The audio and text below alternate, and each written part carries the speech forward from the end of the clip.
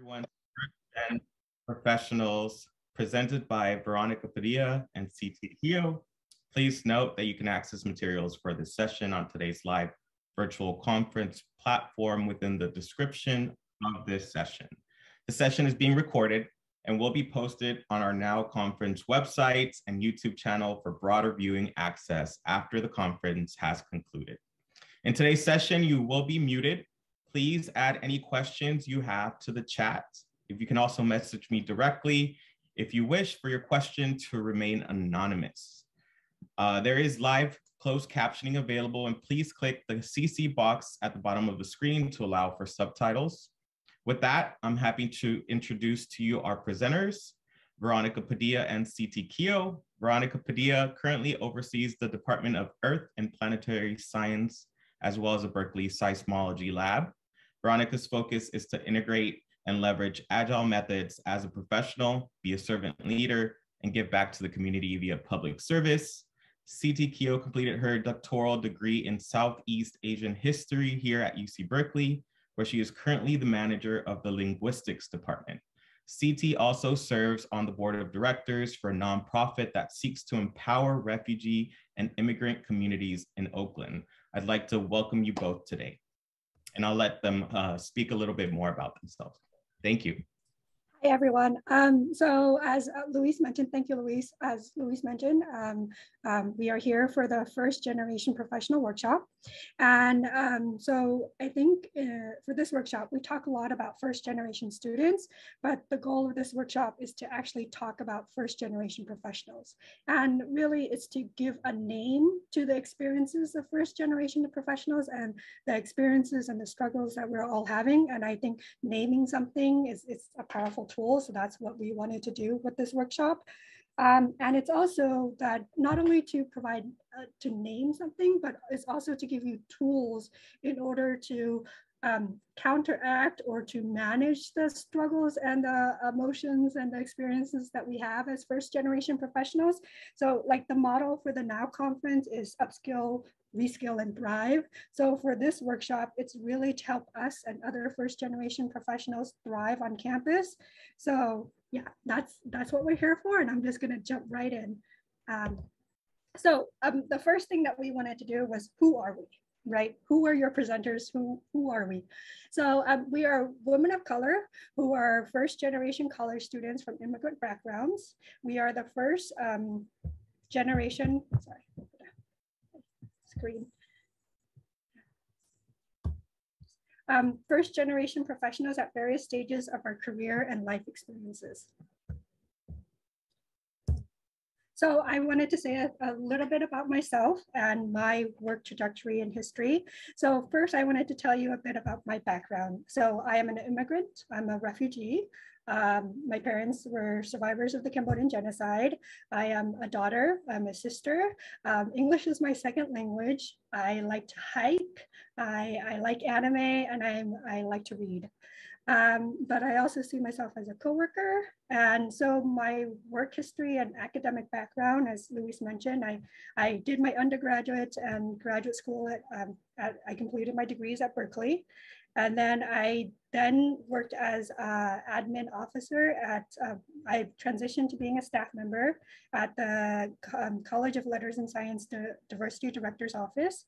And then I worked with Veronica, who was my supervisor at the Earth and Planetary Science and the Berkeley Seismology Lab. And then I transitioned to being the department manager for linguistics. Okay, and I'm now gonna hand it off to Veronica. Thank you, Siti. As you can see here, we share a lot of commonalities with Siti. I came to Berkeley and did my undergraduate here. I got my BA in political science and Spanish literature. I forgot to add the School of Law logo on this slide. I did my work study years at the School of Law. My careers, though, started in student services as an undergraduate major advisor in the philosophy department. I then became a department manager in philosophy and moved on to the Department of East Asian Languages and Cultures. And as said in the introductory, I am now currently in the Department of Earth and Planetary Science, and also managing the Berkeley Seismology Lab, which is a research unit. I've received the BSA Excellence in Management Award twice, wonderfully nominated by my team. But before this, that I call my present, I was a first generation student. So Siti, can you go to the next slide, please? And what that meant is I had immigrant parents that provided me immense emotional support towards this bright future that I've worked hard to achieve at Berkeley. So I'm about to get real here, folks. Before coming to Berkeley, I benefited from the Migrant Education Farm Worker Program and wonderful summer programs that they helped boost me up in my education. I was a recipient of Medi-Cal. Without Medi-Cal, I don't know where my teeth would be, even though we couldn't get dental care in my hometown. My mom drove us 20 miles out of town to get fillings. Most white collar workers know they could donate to the Salvation Army. But my best memories as a child was really when my mom brought home a wonderful holiday basket from the Salvation Army donations with food and gifts for me and my sister. And here I'm moving on to the federal government, again, supporting me in a Pell Grant when I was a college student. And my $4,000 work study award never failed me. So I want to be clear, this is not self-pity. These were all good things in my life that gave me a step up from where I was at. And then here's a picture of my parents. My parents may not have had a high school education, but they taught me tenacity, resilience, ambition, gave me a foundation to strive for a better future. They instilled a value of education, persistence, discipline, and many more things that serve me well today. So this all influences who I'm here at UC Berkeley. So next slide, yeah. Thank you for sharing, Veronica. So that's who we are. So I also wanted to give you the definition of what is a first generation professional. So the US Department of Commerce actually has a report, and they have a program on first generation professionals. And this definition is actually taken out of their report on first generation professionals. And this is what they say. First generation professionals are trailblazers. They are one of the first in their immediate families to enter the professional work environment. Parents' careers consisted of traditional blue-collar positions or those not requiring a college education. They are professionals of varying socioeconomic backgrounds, life experiences, skills, and talents that diversify our workforce, and when leveraged, they help agencies optimally serve our diverse public. So I just wanted to emphasize, I put it in red, but I wanted to just drive home the point that first generation professionals are trailblazers, right? They're the first in their family to change their position. So, okay. But being trailblazers comes with its challenges. So this is also from the same report that first generation professionals are smart, innovative, resilient, and motivated, the kind of people who make great leaders. Yet some faced institutional barriers and personal challenges when traversing into the professional work environment. So I wanted to talk a bit about these challenges, and I actually wanted to have you listen to some stories from first generation professionals. So. My name is Veronica Venture. I'm a first generation professional from Guyana, and I'm currently the Deputy Officer for Civil Rights and Civil Liberties and the Director of EEO and Diversity at the Department of Homeland Security. As with most parents, but especially immigrant parents, education and having a better life and more opportunities than they had was very important. Although my parents wanted the best for me, they were educated in Guyana and didn't know how to help me navigate through college. I distinctly remember how unprepared I was for college when I showed up to my dorm room with only 2 suitcases and none of the dorm essentials like sheets. College was difficult as I battled the imposter syndrome. Had very little money and often feeling out of place as I was embarrassed to bring friends home on break and couldn't afford spring break vacations like most of the other students, some of whom had Porsches. Since then, I've learned to overcome the shame associated with my humble beginnings, even though I still live in fear that one day someone will notice that I'm not as smart or as capable as they think I am. So law school taught and prepared me for a lot of unwritten rules in my career, such as judges' expectations, etiquette, dress and appearance, and communication skills. So when I started my career as a law clerk and became a trial attorney, I was much better prepared than I had been for college. My mentors and social networks were not only important in showing me how things worked, but also pushed me to my full potential and provided necessary encouragement. I had a boss who took me under his wing and pushed me to take on a lot of leadership roles. He guided me, had faith in me, recognized my capabilities, and gave me more responsibilities when he thought I was ready, and taught me to be an effective supervisor.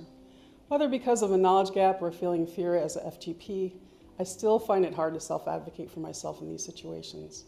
But it's important for FGPs to remember, you are worthy, you are capable, and you do have the qualifications. So another one.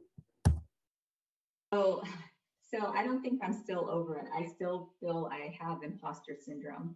To this day, it sometimes creeps up on me. But yes, so I have dealt with it throughout my career. And so what I ended up, initially I tried to handle it or deal with it on my own, which I would recommend not to do that looking back. I know early on in my career, I kept thinking, well, maybe it is me. Maybe I'm not good enough to be here. And again, I was usually a lot of times because I was working in investment companies and large banks and working closely with senior management and executive teams, I was often the only woman or the only woman and minority in that room. So a lot of times I knew all eyes were on me and I would constantly question whether I was even good enough to be in that room. Regardless, even as much as positive feedback I got, how many compliments I got on my work, I still couldn't get rid of that. Last one. My name is David Zaya, and I am currently the Chief Administrative Officer of the U.S. Census Bureau. I'm a first-generation professional from a small, rural-based community in Michigan of roughly 1,400 people. My father worked at the local A&P grocery store 50 miles away as a stocker checker in the evening shift. My mother worked as a medical transcriptionist at the local hospital to help supplement income once my brother and I were old enough to be home alone. Going to college was always part of the plan for me, as my parents wanted me to do better and more with my life. I earned some scholarships as a salutatorian of my class, and the scholarships covered about half of my room and board and tuition. So I supplemented my financial aid with a work-study program. Having to balance work and school helped me develop a strong work ethic and a determination to succeed. My first job in the federal government was in the Chicago Office of Public Housing as a housing management assistant, GS7, with the promotion potential to the GS12. There are many ways in which I was inadequately prepared for my career, but this example of financial illiteracy is one I will never forget. I found a great high-rise apartment that allowed me to walk to work and get to know the city. Although I had never paid rent before, I did the math based on my annual salary and thought it was fine. But I wasn't informed about things like retirement, life insurance, thrift savings plan, and other deductions that mysteriously appeared on my pay stub. In the end, my first paycheck barely covered half of my rent, and I quickly realized this was an unsustainable situation. I wish there would have been programs or classes to help think about this, and felt foolish for not thinking about it when deciding where to live. My mentors and supervisors helped me learn skills that allowed me to be confident in my newfound abilities. I learned how to be a part of a workplace culture, and how to successfully navigate within that culture through observation, commitment, and being genuine to my colleagues and the mission at hand. I think that my parents' example of hard work to provide for their family and sacrifices were massive influencing factors on who I am today. So in addition to having you hear stories from like the videos, I also wanted to share my own story. Like, this seems really mundane, but I would say that one of the things that always irks me or makes me feel guilty is coffee breaks. Like, you know how at Berkeley, they actually encourage us to go on coffee breaks or to go onto these network, like opportunities to network, whether you're going to lunch or whatever. For me, whenever I do that, and I still do it, but there's always a guilt within me, like I'm doing something wrong and that I shouldn't be doing this. I should actually just be focusing on my work. Networking is not something I should be doing. And I think that was, like for some reason, I keep on thinking that I might get fired because I'm going on to these networking meetings. So I think it's just this weird mentality that I have, that I'm trying to counteract on a regular basis because networking is important. So that's just my story. Veronica, I don't know if you want to share or should we? Yeah. No, thank you. I already shared. Okay. Yeah. Yep, thanks. Okay. My name is Veronica Venture. My name is David Zaya. I'm a first-generation professional and I am currently the Chief Administrative the Deputy Officer. Officer for Civil Rights and Civil Liberties. Sorry about and the this. Director of EEO and Diversity at the Department of. So I wanted to ask you, what did you hear? If you could type into the chat, what is it that you heard from the stories that were just told? And then we'll give you a few minutes and I'll ask Luis to tell us what he heard, what was shared. So thank you, everyone. So Luis, do you want to say a bit about what was shared? Sure. A couple of people said professional impacts of imposter syndrome, inadequately prepared, taking risks while navigating the unknown, feeling like they don't belong, constantly reminding self that you are worth it, not understanding deductions and retirement plans. That's a big one. Networking is important, though hard. A common message that I heard in each story was that everyone overcame their own adversities, but at some point still did not feel validated. Lack of guidance, feeling like an outsider. Just a couple. Exactly. So thank you. So I also wanted to highlight some themes that I heard in the stories. So one is that a lot of the individuals were from low income backgrounds. They also had a lack of resources and cultural capital, which they spoke about. And then there was a lack of financial literacy. And then there was the negative connotation of being first generation. There's the imposter syndrome, which I think we heard in a lot of the videos. And then there's racism. There's microaggressions and stereotype threat. So I think, so I wanted to focus on a couple of these. So one that I definitely wanted to talk about was imposter syndrome. So I think the quotes from the video was like, there's a shame of humble beginnings, a fear of not being as smart or as capable as people think I am, or maybe it's me, maybe I'm not good enough to be here, which I hope, anyways, so no matter how many compliments I got, I still couldn't get rid of that feeling. So like this slide is just really to provide names to the feelings. Like we'll talk about strategies to counteract this later on, but I just wanted to take a moment to acknowledge that these are real feelings by people that that I feel every day, that first generation professionals feel every day. So, okay. So the other thing that comes up is that not having the right background.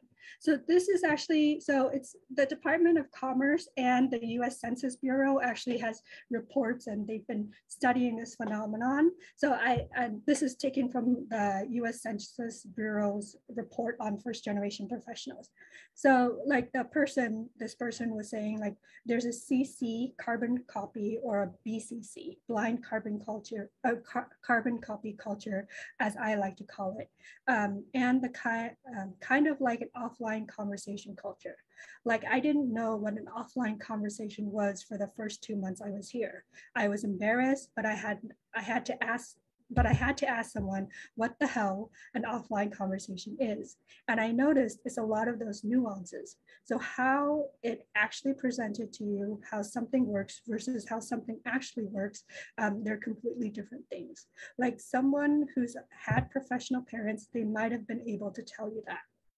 So the report use this as an example, because the first generation professionals did not come from households with a background of white collar professionals professional workers to mentor and orient them to a white-collar professional workplace environment, participants often describe being left to learn office culture and career path navigation on their own and while on the job, which is why networking is really important. And as a result, many many participants describe periods of adjustments to white-collar professional work environment that initially felt foreign and uncomfortable. Okay.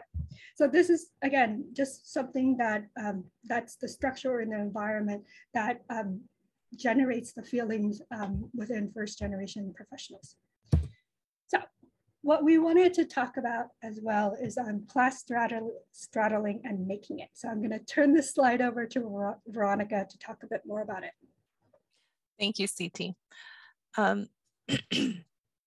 So as if it weren't enough, the struggle to make it or try to make it, there's this true thing called class straddling. And there's some personal aspects of guilt, like Siti has highlighted for us, for getting to where we are at, while maybe others in your close-knit community, family, friends cannot, or haven't been able to. So you see here the definition of class straddling is anyone of low income experience who has class passed upwardly. And for me personally, what that means by class straddling is we've obtained privilege, like being able to have employment, an office job. For me personally, maybe my cousin, sister, parents haven't been able to, due to different histories here. One personal situation is some of my family members have been undocumented. That sometimes means that they're prevented from getting an office job like me. That also means sometimes that I've been prevented from celebrating my own successes. This class straddling concept is sometimes described as my more is someone else's less at any given time, and vice versa. And the question that gets brought up for us as first generation professionals is, what does that mean when the relationship switches? When you're used to mostly less and then you're more. To ponder that question, what has that looked like in your lives if you're a first generation professional, or if you know somebody that's a first generation professional. Supervisors and managers here that are supervising first generation professionals can also think about this question and put yourselves in our shoes.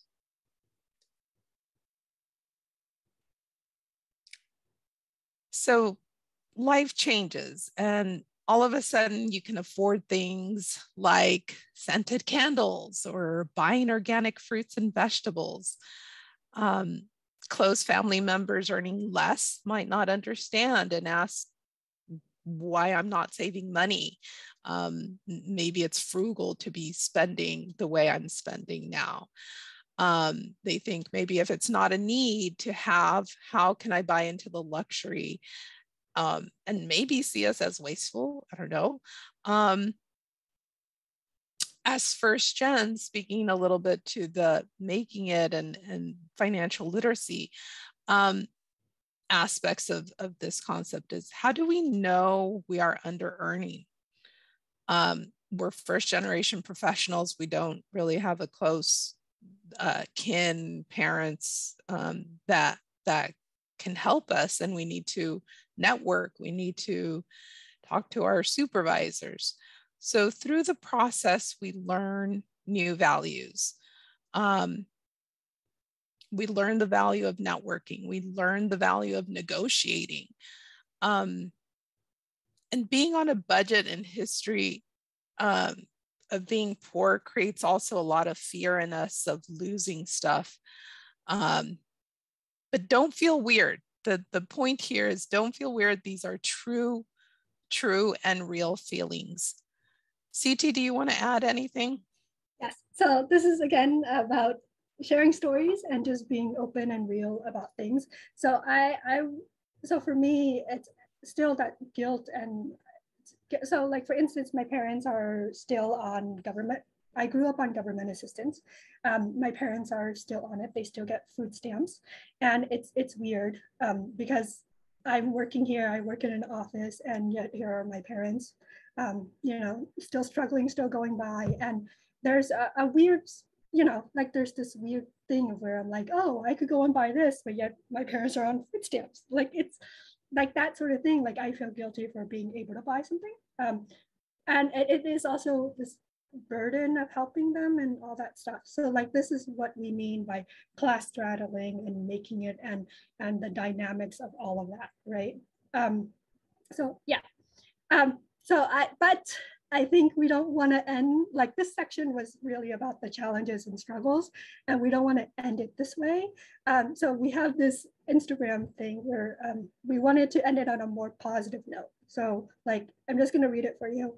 When was the last time you paused for a second and gave yourself the credit you deserve for how far you've come and how much you've grown, the person you've become, and the transformation you've experienced, and the tough lessons you've learned? Honestly, you should be so proud of yourself. And that is what we really want for everyone here. And I hope the managers, as they're supervising first generation, also convey to their direct reports is all of us should be so proud of ourselves for what we've overcome and gone through. So, and for being here today. We're now gonna talk about guidance and solutions, and I'm gonna turn it over to Veronica. Thank you, Siti.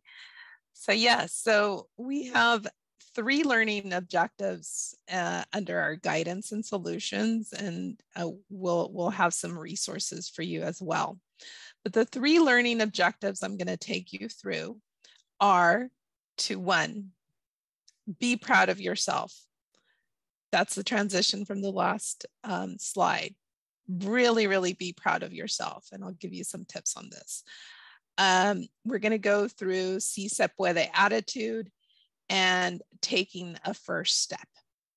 Next slide, please. So here are some motivational images to really honing in on that. Thinking about who you are. Be proud of who you are. We've come a long way. Embrace your journey. Others will see you the way you see yourself. And so really do take time to appreciate yourself. Be kind to yourself with radical self-care. And as Spirit Daughter says in that 3rd Instagram screenshot, the answer is you. One tip here is to keep a folder on your desktop where you store all of your accolades. Where you store all of your accolades from your colleagues, your supervisors, and projects that you are proud of. Take it out once in a while. Look at the things to remind you that you are doing a great job. So, and label the folder. I don't know, Siti the rock star. Put it on your desktop and refer to it. Also, remember, it's not that you got lucky. Your contributions are real. They matter. Plus, there's a plus to this as well. Documenting how good you are helps you remember during performance evaluation reviews or Achieve Together check-ins. If your supervisor doesn't remember, you can bring it up that you were really proud of these things. Next slide, please. So here we have an anagram on positive attributes of first generation professionals. I want to credit here Oscar Garcia from Aspira Consulting. Supervisors and managers and hiring committees, you'll want to pay attention to this slide as we have a lot to offer. So we'll start with F, fear. We embrace fear because sometimes that's actually what propels us forward. I, initiative. It is our nature and our natural ability. We've been going through a lot and we get ourselves to the next level. R, resilient. We get up more times than we fall. S, servant attitude. Now, this one really resonates with me because I show up to work loving everyone I work with, and not that kind of love that I have for my husband, but a respectful love. That love that comes with what I do for others is how I want others to show up for me. T, tenacity. Relentlessness is that constant search for continuous improvement. And for me, it was wonderfully passed on from my parents to me.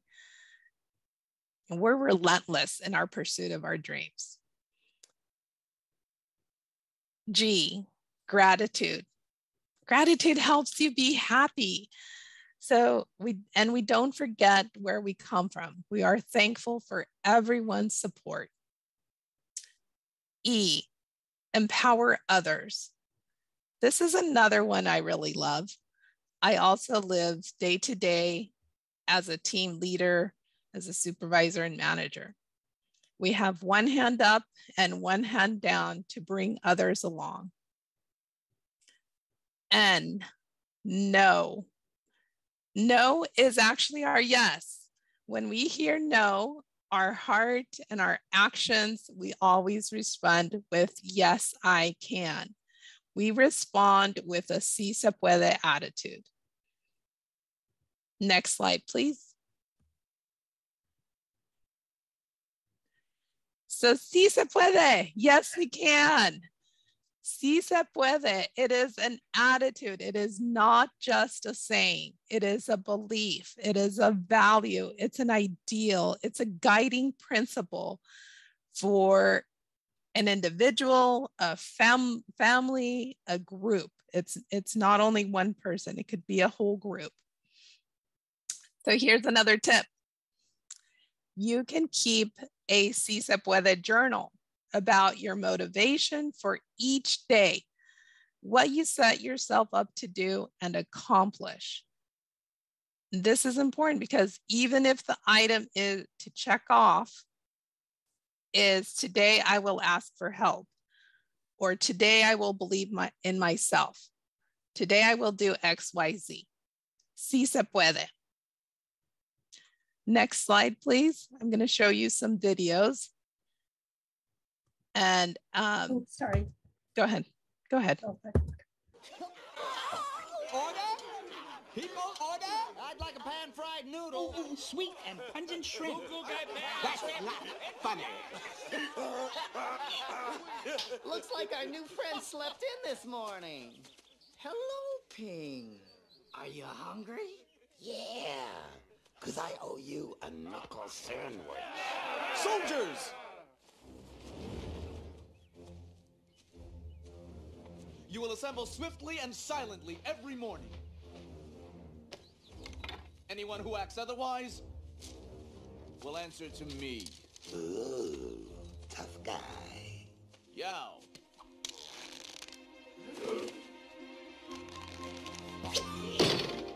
Thank you for volunteering. Retrieve the arrow. I'll get that arrow, pretty boy. And I'll do it with my shirt on. One moment. You seem to be missing something. This represents discipline. And this represents strength. You need both to reach the arrow.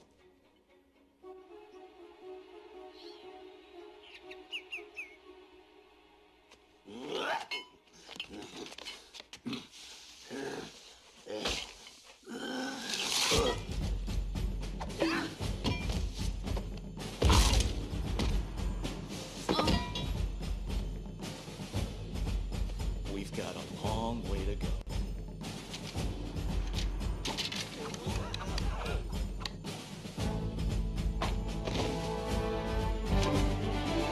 Let's get down to business to defeat the Huns. Did they send me daughters? And I asked for sons. You're the saddest bunch I ever met, but you can bet before we're through, Mister, I'll make a man out of you. Tranquil as a forest, but on fire within. Once you find your center, you are sure to win. You're a spineless, pale, pathetic lot, and you haven't got a clue. Somehow I'll make a man out of you. I'm never gonna catch my breath. Say goodbye to those who knew me. Boy, was I a fool in school for cutting gin.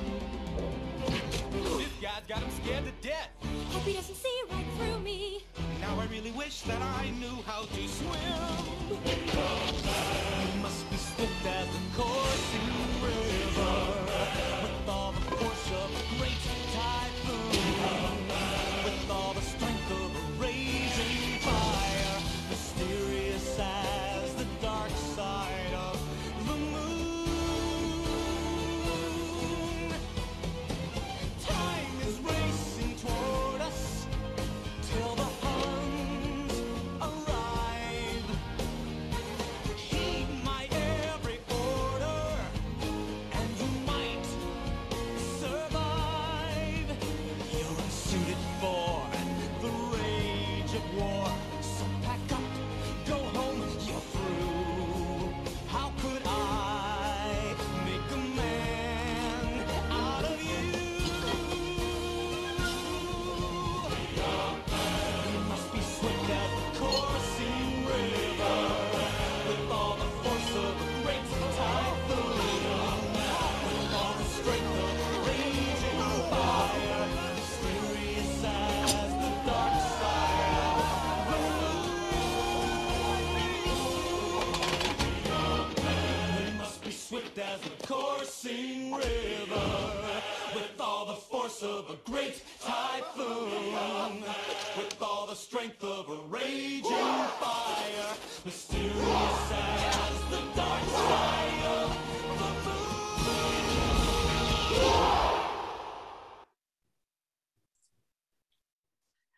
So that was a little scene from the Disney movie Mulan. And Mulan made it to the top. Yay, sí se puede.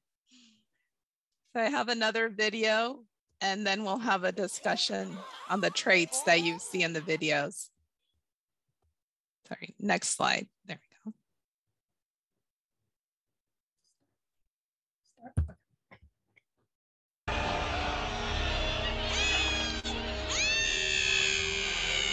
Dory!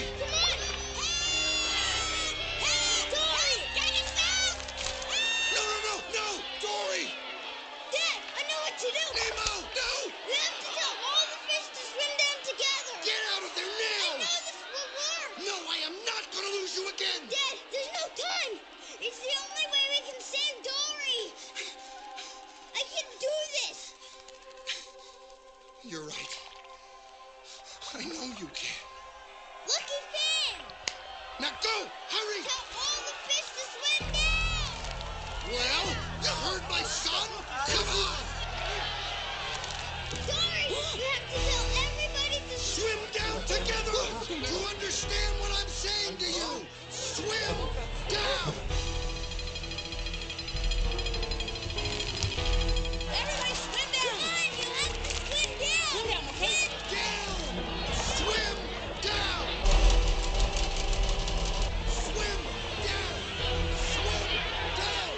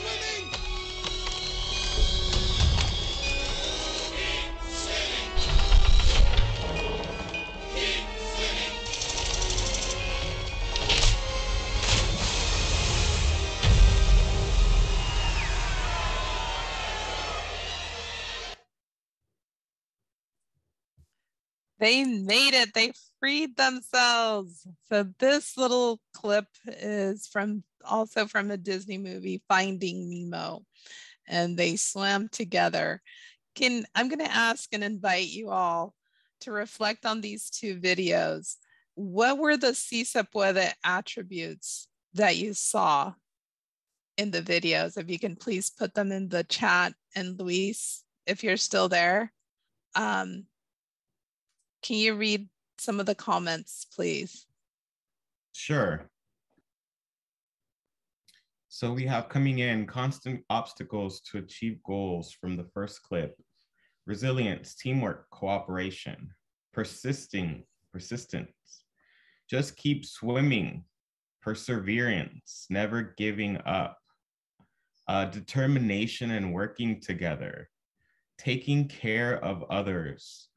Once you find your center, you are sure to win, which is a quote from the song that was played, or lyrics from the song. Those were a couple that came in. Thank you, Luis. These are all great attributes, and I hope you know that these are all first generation professional attributes. We are determined, and we take care of others. We find our center, we don't give up, and we persevere. So just to drive this home a little bit more, I have another set of slides that we can, CT, next slide, please. I'm gonna ask you, sorry, look at this picture. What is the person in the picture doing? And is this Si Se Puede attitude? If you can put yes or no in the chat. They have their head down on the laptop. Their arms kind of look limp. Is this Si Se Puede attitude?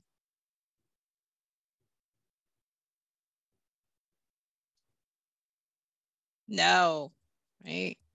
Janet and Maida say no. That's correct. Next slide, please. How about this picture? Look at the picture. What is the person in the picture doing? Is this Si Se Puede attitude? Can you type it in the chat, please? Yes or no? She's reading a book, actively reading it. Yeah. Okay. Thumbs up. Next slide, please. Is this Si Se Puede?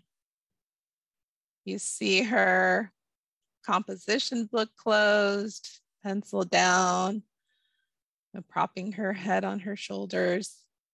Is this Si Se Puede? Right? No. Okay. Next slide, please. You might recognize, this is Dolores Huerta. She's at the podium speaking for, the podium says Department of Labor for the United States of America. This is Si Se Puede attitude. Right. Next slide, please. Again, remember, is this Si Se Puede? This is a group of people high-fiving themselves. If Siti and I had taken pictures together when we worked in EPS and BSL, this is what we would look like, hovering over one laptop screen. Is this Si Se Puede? Yes, definitely, definitely. Thank you. All right, so we're gonna go through to the third. Next slide, please. I want us to look at this quote from Dr. Martin Luther King Jr. Take the first step in faith. You don't have to see the whole staircase. Just take the first step. So for a minute, if you want to close your eyes to think about this, go back in time and remember what your first step towards what is now your future back then was the beginning of your future. Maybe it was when you took your SAT or submitted a university application, your statement of intent to register. Maybe it was applying for a scholarship and getting it. You weren't sure what your future was going to look like, that you would have a career at UC Berkeley, but you knew that it was the very first step towards your future.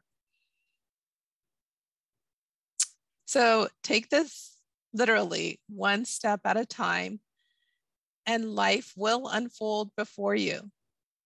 Trust that one actionable step will take you a few feet towards the destination of your future.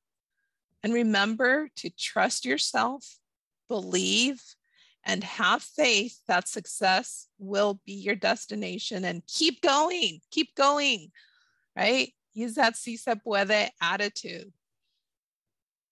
If you heard the keynote speaker, remember that uncharted path that Dr. Toole, the keynote speaker, talked about. The path will require you to take the first step. Next slide, please. Here I have another quote from Cesar Chavez. To make a great dream come true, the first requirement is a great capacity to dream. The second is persistence. So never forget how much you've overcome in those moments of uncertainty and entering new spaces as first-generation professionals. Use that feeling. It'll propel you forward and push you to enter new territories. If you still feel like the label of first-generation professional holds you back, just remember that we had ancestors that were business managers, farm owners, entrepreneurs. The Gran Incas were engineers of wonderful pyramids of Peru, and Aztecs, great astronomers, understanding the wonders of the world, being the first to create a calendar. You can peel back the label if needed. Next slide, please. So here, I'm going to go through some resources. Let's start off with UC Berkeley resources. Here we have links in the slide to staff organizations at UC Berkeley.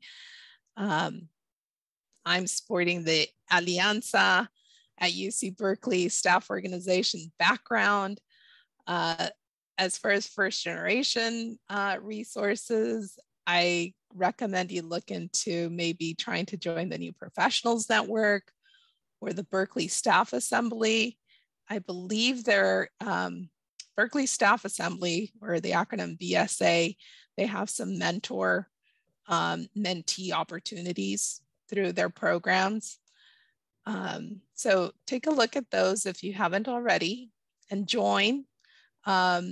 Staff organizations are a great way to also get some leadership roles. You can be chairs of staff organizations. Because sometimes maybe it's challenging to get those opportunities within your job, but you can do it in staff organizations.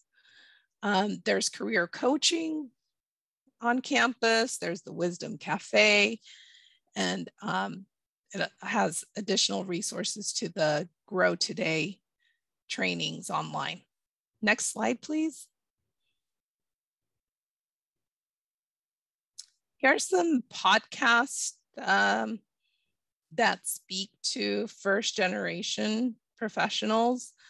You might not know this, but UC Merced Chancellor Juan Sanchez Munoz He is the first generation professional, and there's a podcast, Breaking Barriers in Higher Education.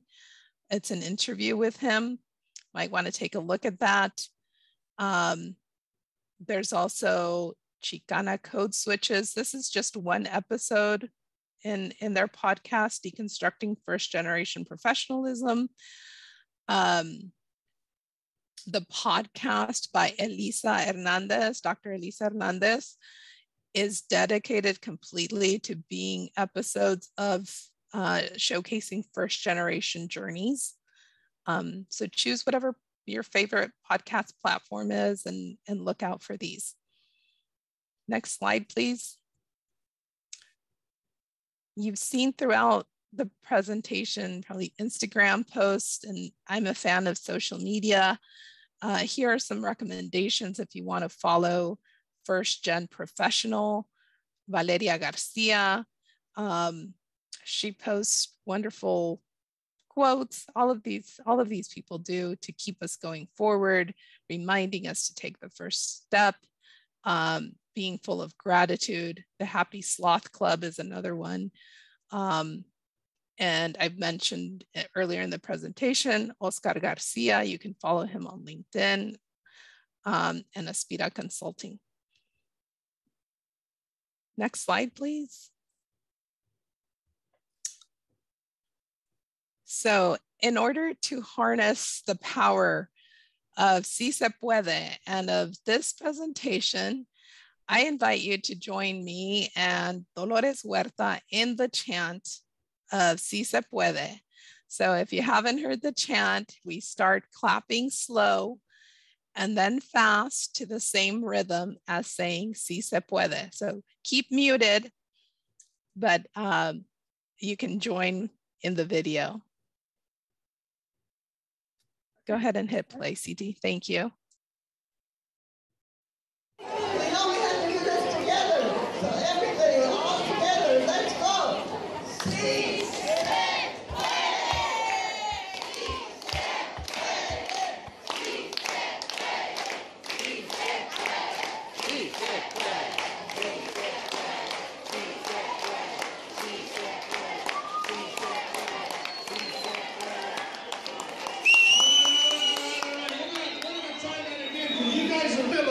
Follow me, watch it.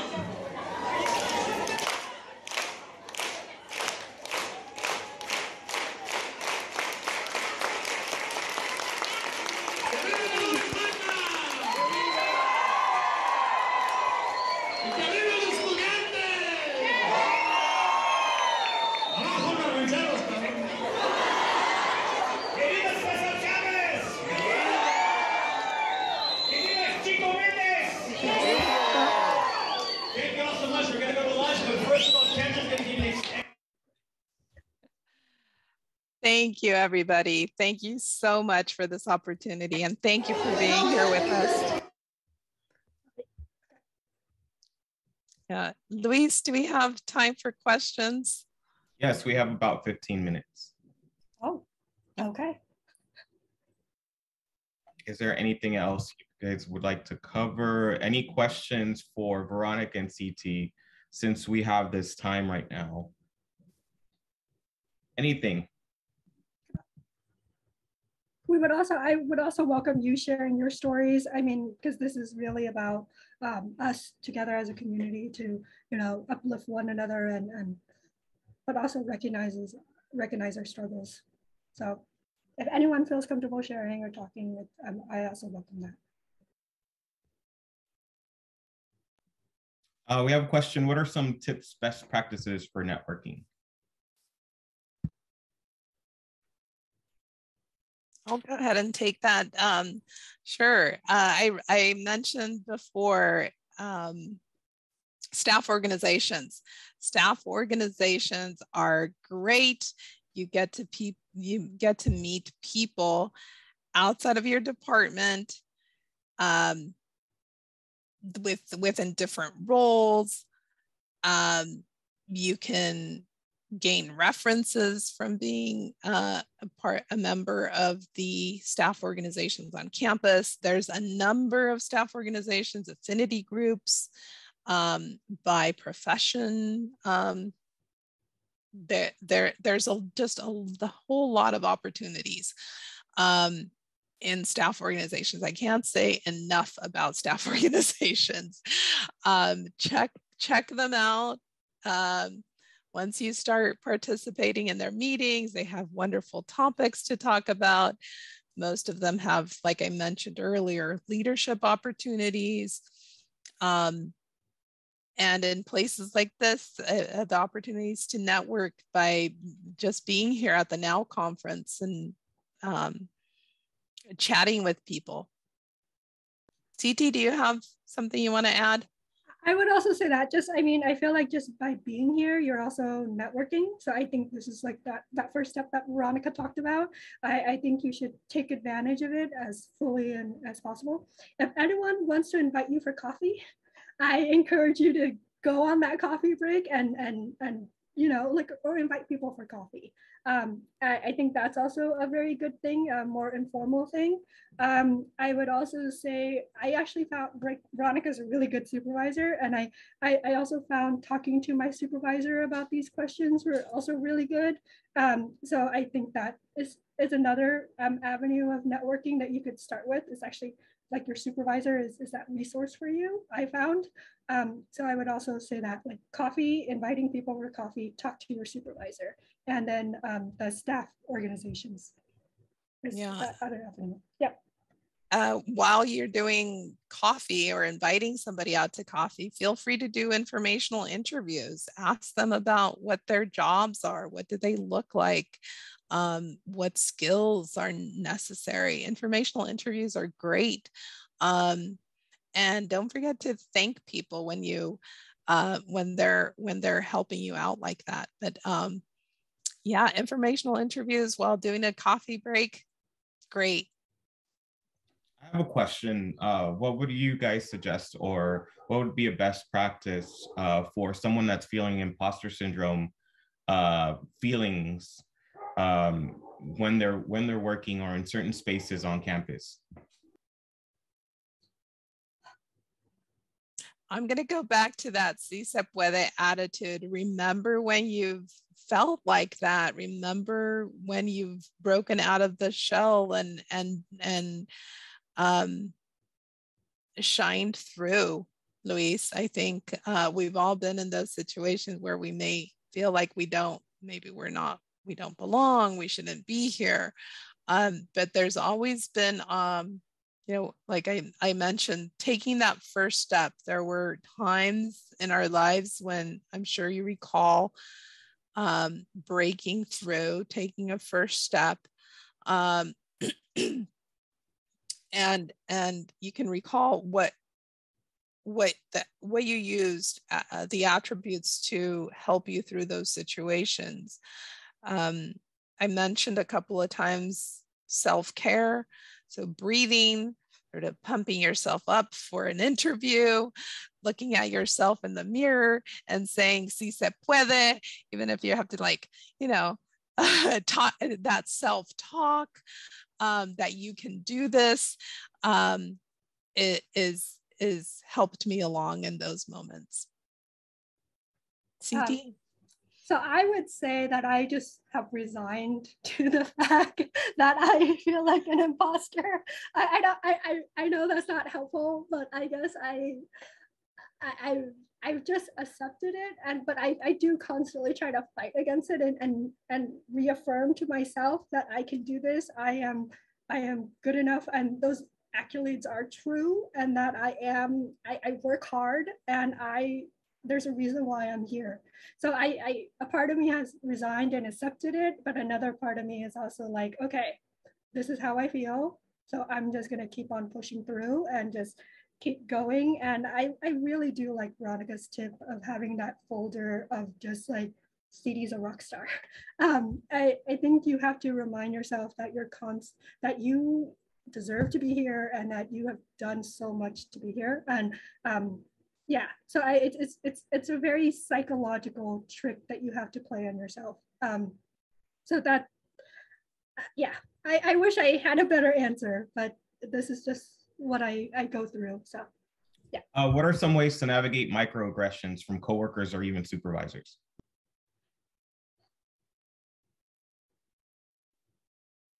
I would say acknowledge. If you're feeling that something, wasn't right, you can question it. You can say, well, what did you mean by that? And you can, so questions are super powerful. I want to kind of jump back to your previous question, Lise, like, you can ask for feedback. We are super coachable.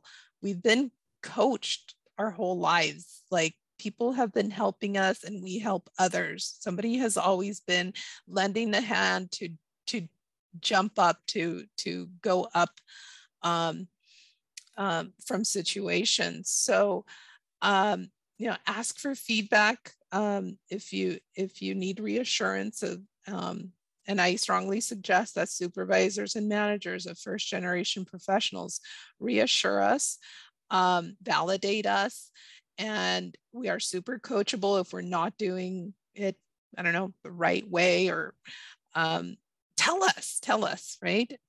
So going back to the next question, Lisa, of microaggressions, question it as well.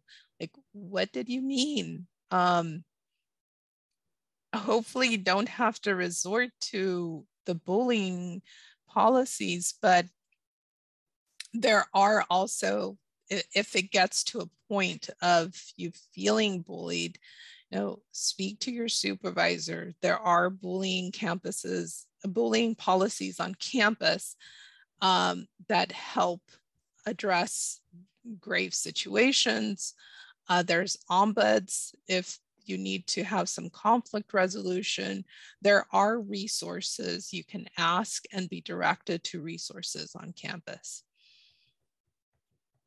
And hopefully there are allies around that are, if there's bystanders that can help intervene, ask for help.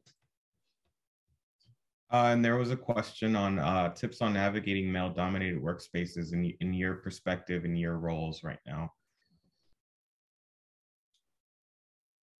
I'm sorry, could you say that again, Luis? I missed that. Tips on navigating male-dominated spaces or workspaces. And I guess in thinking about your current roles and where you're at right now, and in navigating that to where you're at.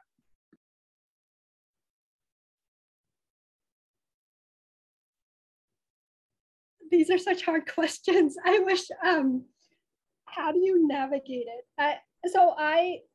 And I'm not saying that this is fair. I probably navigate it by trying to be super uber prepared for things.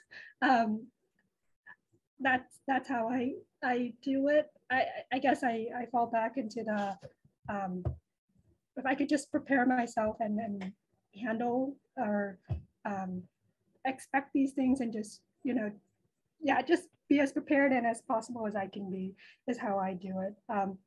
And that's just me being me and being real. I can't, Veronica, I'm gonna leave you to answer that question, but yeah.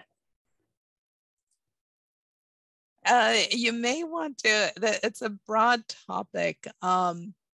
You're probably going to want to break it down, me being like somebody that breaks down to try to find the crux of maybe what doesn't jive with you, or what's really being an obstacle or a challenge.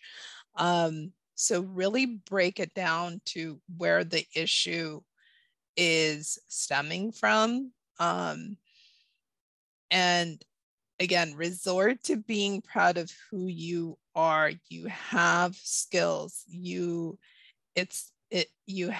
contributions are real. They matter. If you need somebody to sponsor you, you can ask to be sponsored, and usually bringing somebody along that's an ally to help support you. I think it goes back to being confident, asking for help, if needed, and asking for guidance and being coachable when you're getting and receiving feedback. So I just would, so I would say that the thing that has really helped me in navigating all of this is having an ally and a person who says I'm great and I'm wonderful, which is Veronica. You know, like having those people around you that will validate you and just make you feel confident is probably one of the greatest gift that you could have. And I would like try to do everything in your power to find those group of people, I would say. So yeah. And I think just to wrap it up, final thing you would leave the audience here with in regards to first generation professionals. I would say network and finding a mentor. I would say that that's probably the key thing that I would recommend for people. For me, as you saw from the slides, it's the yes, we can attitude, si se puede attitude. It's a daily practice and reinforcing your attitude. Like I mentioned, a si se puede journal. It should be your motivation. It should be where you set yourself up to accomplish more. And again, don't forget, even if the accomplishment is to ask for help, that should be a priority for you if the issues stem from that, or even believing in yourself. It's daily affirmations for yourself and taking care of yourself. Making time for working out, making time for that coffee break, take care of yourselves. It all helps. It all helps to build yourself up, to give you that, like my dad would say, dale batería, give yourself some batteries to get pumped up and to do and accomplish the things that you're set out to do. Si se puede. Thank you so much, Siti and Veronica, for this great presentation. I hope everyone enjoyed. Just a couple of things. Everyone, please remember to complete the session evaluation. I dropped it in the link. I believe we're going to pop it up in a QR code, so you can go ahead and scan that on screen. It will redirect you to that session evaluation. Next up is our mid-morning activity break at 11:10 a.m., which will be an energizing drink demo with Deepak Sharma. You can watch by clicking on the link under the activity break description on the live conference website. After the activity break, you'll also want to be ready for our second round of concurrent sessions, which will begin at 11:25 a.m. And I hope you guys are enjoying your sessions, and we hope to see you at our upcoming sessions today. And thank you. Yeah, thank you all for coming. Thank you. Yep. Thank you all. Don't forget, please scan the QR code and fill out your session evaluations. Thank you.